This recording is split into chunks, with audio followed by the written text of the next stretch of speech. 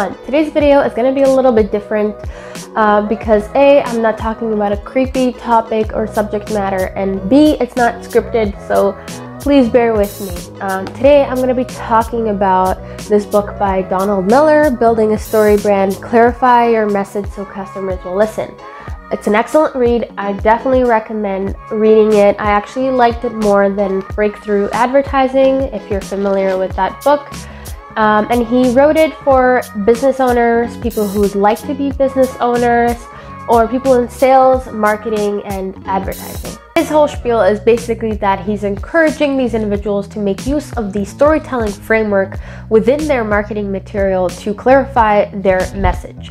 He talks about the reality that many businesses fail. Business owners often invest in making their marketing look pretty, but pretty websites do not sell things. Words sell things.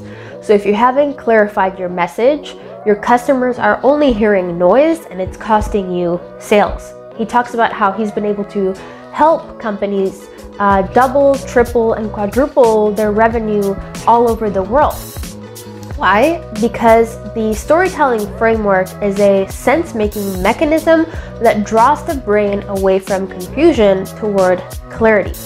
So he's basically saying that you should use the storytelling framework within your messaging, because that's how you get people to pay attention to you, to what you have to say. Just think about it. When you're watching your favorite Netflix show, and it's so hard not to watch the next episode when you're so immersed in the story. The first principle is called the character, and it basically means that you need to position the customer as the hero of your story, not your brand or your business. That means you shouldn't be talking about yourself too much. You know, nobody cares about the long backstory, how your granddaddy started the business and passed down the torch to you. Like, people just don't care. As wonderful as the story may be, they just don't care. So by positioning the customer as the hero, you're able to exactly define what it is that the customer wants, and then use that exact verbiage in all of your marketing material. So that should be at the top of your website, the headline, in the most simplest terms, defining what is it that they want, right? You want to hook people in to your story. So that should be the first thing. Then the second thing, the desire should be, or the benefit should be really simple, and it should be directly connected to their survival. Okay, and in so doing, you're basically opening up the story gap and you're inviting your customers into your story. The second principle he talks about is called has a problem. So the first one was a character, now we have has a problem.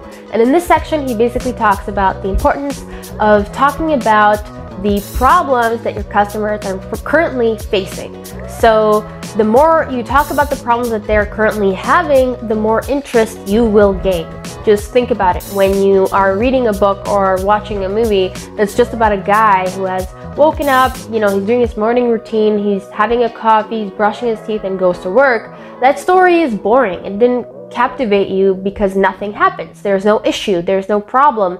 So you need to talk about the problem so that they're going, oh yeah, I am having this issue. Oh yes, I can identify with that, right? So the more you talk about the problem, the more desire they will have.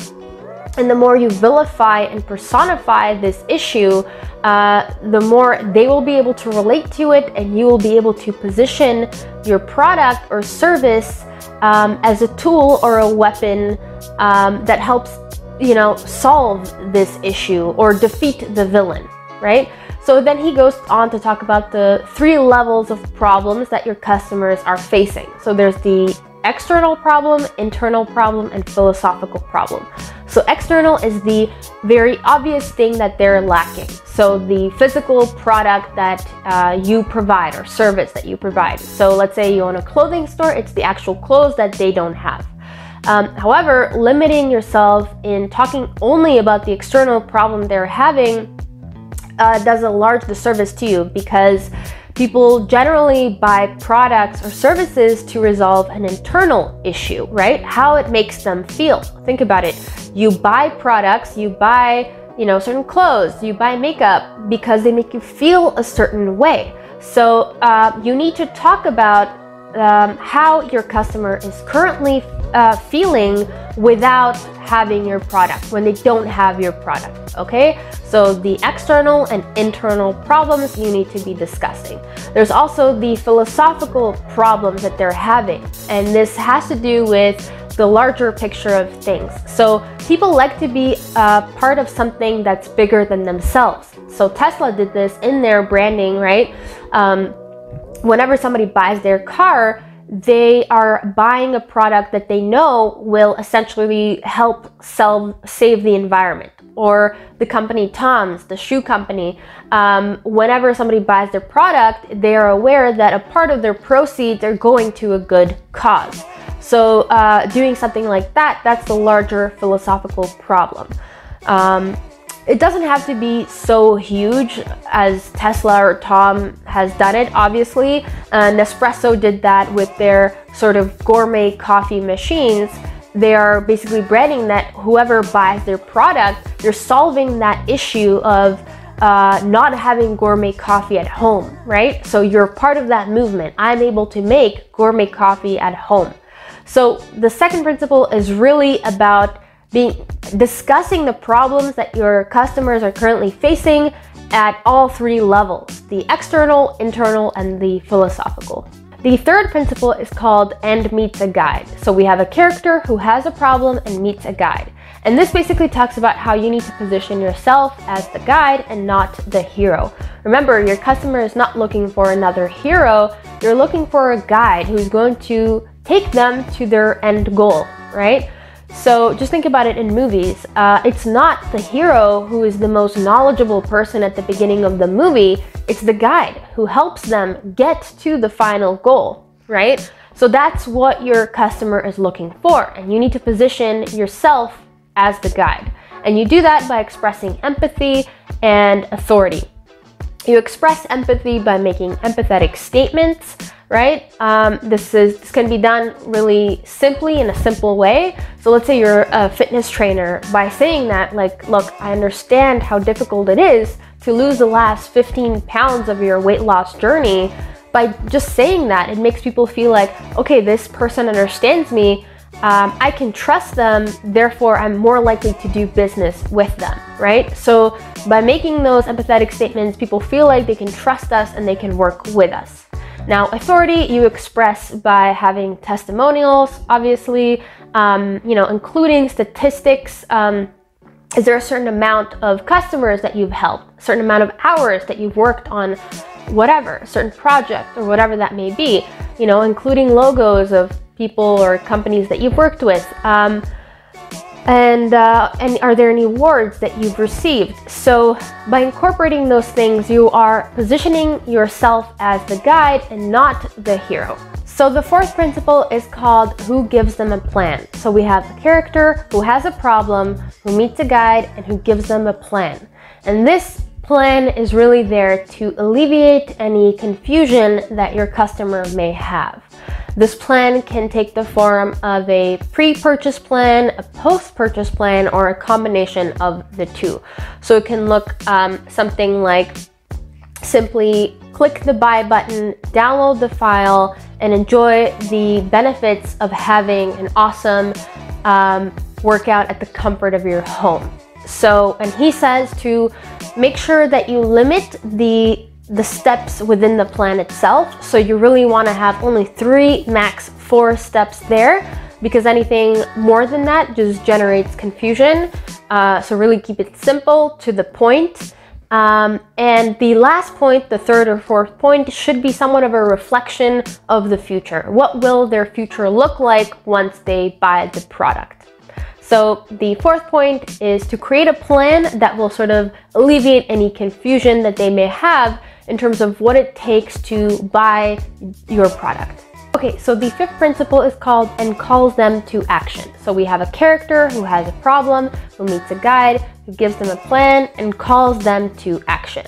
So even in movies, the hero doesn't take action themselves. They need to be challenged by an outside force. So in the same way, you need to challenge the customer to place an order, make a purchase, make a sale. You need to challenge them to do it, otherwise they won't. And he says that you need to be super clear and assertive in your messaging when you do so, because otherwise, if you just do these like sort of soft calls to action, that just communicates a lack of belief in your own product. So you need to be assertive, repeat it over and over and over and over again. And yeah, just be assertive in your calls to action. He also goes on to talk about the way that we perceive information. So when we're scanning a website, we do so in a Z pattern, right? That's how our eyes scan it. So it goes from the left corner to the right corner, then diagonally down, and then to the right corner again. So he suggests that by placing the buy now button, schedule whatever call to action button on the top right corner, then again in the middle, in the center under your header pretty much, and then perhaps again down at the bottom right corner. And that by doing that, you're basically making sure that your customers will see that button. And you also want to make it super noticeable and evident so it stands out on your website. I definitely recommend checking out this section for yourself. He also goes on to talk about transitional calls to actions, what those look like and whatnot. But yeah, challenging your customers to take action is super important, and being assertive in your communication. The sixth principle is called that helps them avoid failure. He explains that brands that don't warn their customers about what could happen if they don't buy their product or service, they essentially fail to answer the so what question that everybody's asking. What do I have to lose if I don't buy your product, right? So he suggests including several bullet points that basically communicate what the customer has to lose if they don't do business with you, if they don't buy your product. What negative consequences are you helping them avoid? Are you helping them avoid a loss of money, opportunity cost, resources, time? Think about the negative consequences and include that in your messaging.